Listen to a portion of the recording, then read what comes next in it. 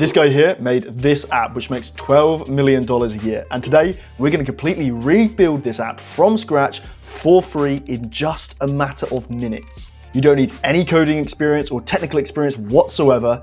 All you need is a free Google account, since we're going to be using Google's new AI Studio coding tool. So this app is called Cal AI, and what it allows you to do is take a photo of your meal, and it's going to give you a complete nutritional breakdown of that meal. And this is what we're going to be rebuilding today. So to get started, we will want to Google AI Studio, and we're going to see this here, and we're going to click inside, and we're going to come to the Google AI Studio. From here, you can do a load of different things, but we're going to want to look for build on the left-hand side. You might come to the home. I automatically go to the chat because I use that a lot.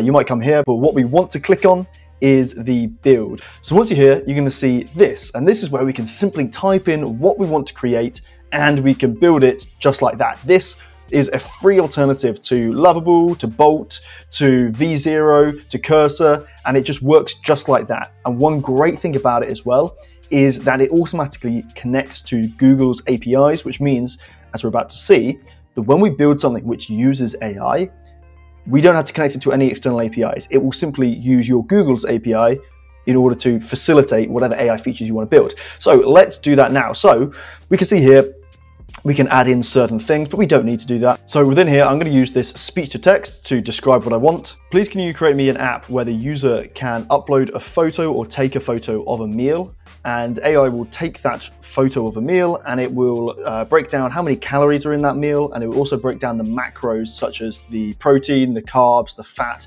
that are in that meal. It should look really good and be super user friendly. Okay. That's going to be done. We're going to wait a second for that to upload in there and transcribe all of that. There we go. So very simple. Let's send that off and see what we get. Now, a lot of the time when you're vibe coding things, it's not going to work the first time. You're going to have to do a little bit of back and forth. But I have found that with Google's AI Studio's vibe coding tool, it actually does work pretty well. And this is using Gemini 2.5 Pro, which is a pretty strong model when it comes to coding. Again, doesn't hit the nail on the head every single time, but as we're about to see, it should be pretty good. So on the left-hand side, we can see that it's using a reasoning model to go out and think about what it should create, and we can click into this and we can see all of the reasoning behind what it's doing.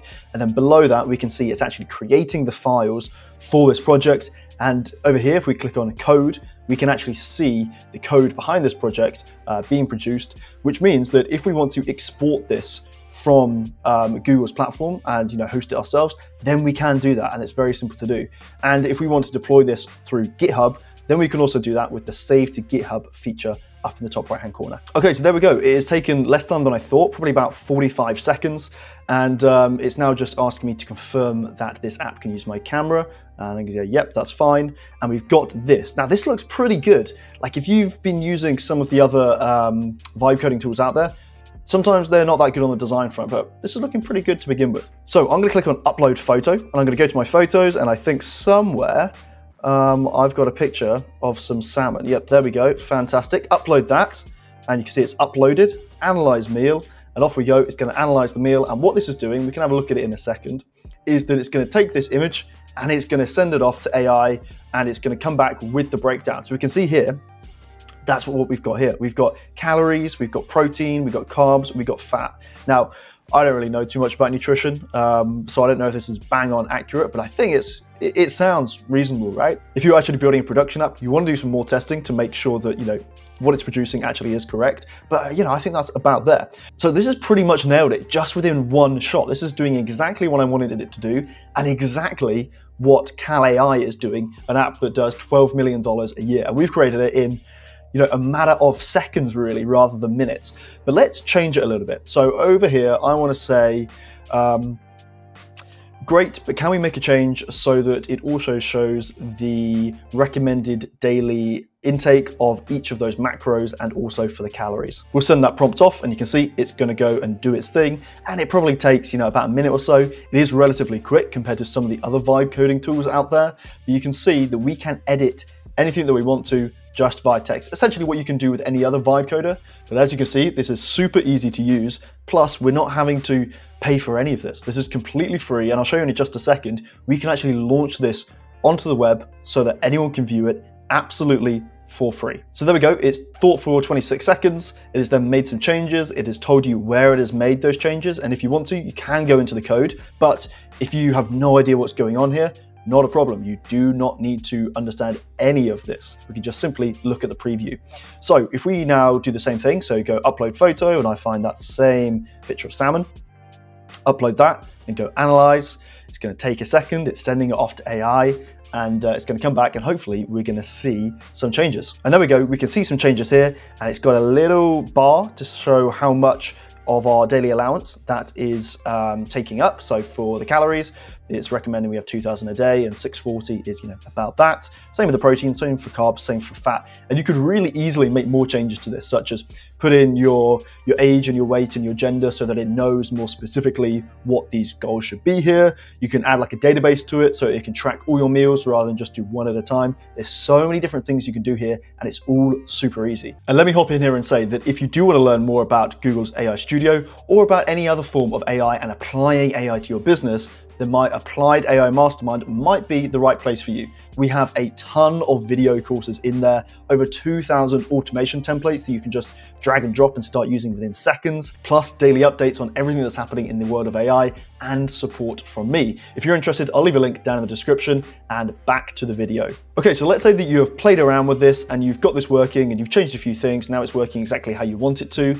How do we put this on the internet? How do we put it on the web so that other people can use it? Well, all we have to do is go over here and click on Deploy App. You can see this rocket icon over here. Now, in order to deploy the app, we have to have a Google Cloud project. I already created one as a test, but I'm going to create another one just so we can see what it looks like. So I'm going to go Cal AI test and create that project. Now we can see it says new project created, which is good. And all we need to do is set up billing. Now it's not actually going to bill you, but we do need to set up the billing. So if we click on set up billing, then it's going to take you over to Google Cloud, and it's going to say that you have no billing connected at the moment. So we simply want to link a billing account. And if you don't already have one, you want to create a billing account within Google Cloud. But if you do, as you can see, I have several here, simply select one, click on set account, and that should be it. Give it a second. And yep, here we can go. It's loading all my details. You can see on this billing account, there's just nothing going through it. So, there's nothing to see there. But if we go back over here, I think we have to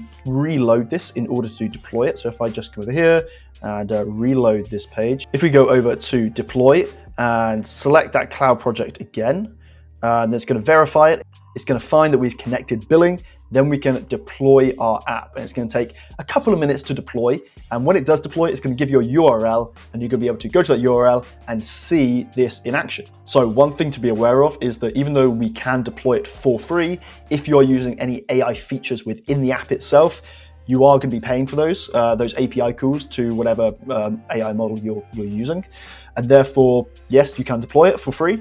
But when people use it, or when you use it, you are going to be billed for those API credits. And by default, all of the models that are used are Gemini models. You can set up separate APIs so they use different AI models. However, the AI actually used to build the app itself has to be a Gemini model. And there we go, we've got app successfully deployed, and we can see the URL here, and we can click it. And you can see I am not within Google's workspace or anything. This is just a website. Yes, it has a horrible URL, and yes, you can put it on your own domain. But this is live that anyone can go to and anyone can use. Depending on when you're viewing this, this might be live now, or I might turn it off. I don't really want a load of people ringing up my AI bill. But if we go and find that image of the salmon or any other food that you want, we can analyze meal, and you can see this is the actual live website working now. It's going to analyze the meal, and it's going to come back and it's going to give us our information. There we go, calorie breakdown, exactly what we built. And if we want to, we can come back into Google's AI Studio and not just ask for changes, but ask how it works. So we can say, don't change anything, but tell me how this works from a high level. What APIs are we using? And we're going to send that off, and it's not going to change anything, just as we described, but it's going to think about it, and then it's going to come back with an answer. So even if you don't know what's happening in this app that you've built, you could ask it, and you can just go into as much detail as you want. If you really want to understand how the code is working, you can click into the code and say, okay, on the index page, what are these bits of code doing here? And you can copy and paste these bits of code in, and it'll explain everything to you. So we can see here, It's given us a lot of information about what's happening here. So it's a single page built with React. We are uploading a photo. It's then going to preview the photo. It's going to analyze it. The photo is converted into base64. Then we are sending it over to Gemini to analyze the image. It identifies the food, estimates the nutritional value, and sends it back in the JSON format. And then you can see the APIs being used. We are using Google Gemini's API here. We are using a file API. We're using media capture and URL API. I don't really know much about any of these here. I'm assuming they're Google properties or Google APIs. Not really too sure here, but the great thing is you do not need to know. You can get an app just like the one that's doing 12 million a year, built in seconds, well, minutes or seconds, for free using Google's new Studio AI. So go out there, give it a try. That's it from this video. I'll see you in the next one. Bye-bye.